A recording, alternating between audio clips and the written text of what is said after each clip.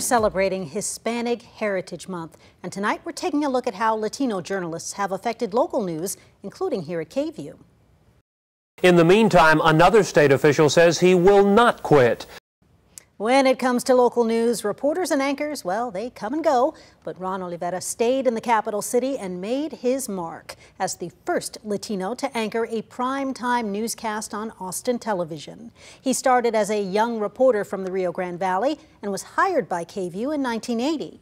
Covering stories of all kinds, Ron was known for being a solid and compassionate storyteller and soon became a fixture on people's TV screens, becoming one of the best-known evening news anchors in Austin TV history.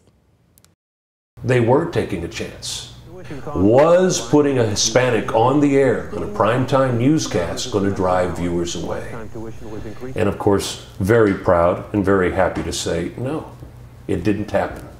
So yes, I have a lot of pride being the first Hispanic anchor in Austin on a primetime newscast. And look at the diversity that we have now, especially at KVUE.